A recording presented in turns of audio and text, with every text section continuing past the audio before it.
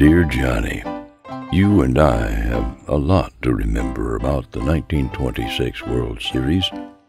And when the Yanks win the championship next year, I hope that you'll be with me in person at the stadium to help win another pennant. Sincerely, Babe Ruth. Johnny, you've kind of been immortalized in American baseball lore with what Babe Ruth promising the sick boy that he was going to hit a home run. And do you remember back to the circumstances? They questioned whether I was going to live or not. Babe Ruth came along at the right time.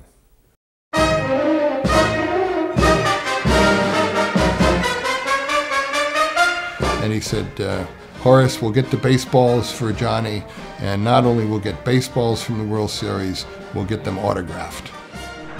And he noted on the ball that he would knock a homer for me in Wednesday's game. Darn if he didn't do it. They're like, yes, that really did. You know, he believed that the Babe saved his life. You know, you're talking that with Babe Ruth at the time, 1926. He's at the height of his fame. Sick boy, 11 years old, life saved by the world's best-known athlete at the time. I don't think it was just the hitting of the home runs, it was also the visit by Babe Ruth in person to Essex Fells, New Jersey, where Johnny lived at the time.